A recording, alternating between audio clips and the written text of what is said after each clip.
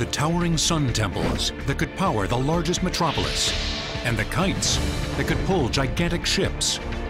They're factories that clean up our messes, the cars that run on air, the smart switches, air conditioners made out of ice, and the rooftop turbines that capture the wind.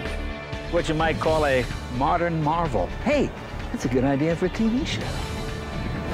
Now, just in time to save the planet, Environmental Tech 2 on Modern Marvels.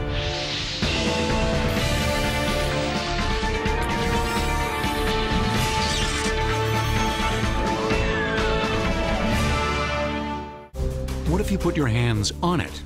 That's what you can do with another green choice that's available for the home. It's a real killer called the GreenSwitch, and it's after the vampires in your house that are robbing you blind. There's vampire power that's actually sucking energy from your home when you don't even actually have appliances on. In the off mode, they're still drawing power. Walk around your home at night and look at all the little red lights that are flashing. You'll be amazed. And it's one way to discover how many of the appliances are actually sucking energy and money out of your wallet every single day.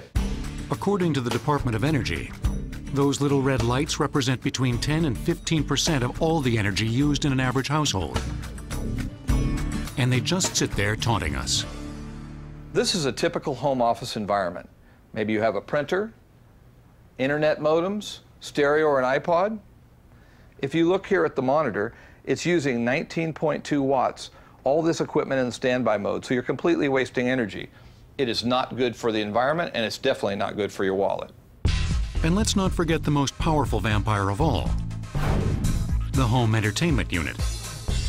As you can see, all of this equipment is on. This is the standard stuff that you would have in your home: DVD player, cable box, and television. It's drawing about 100 watts.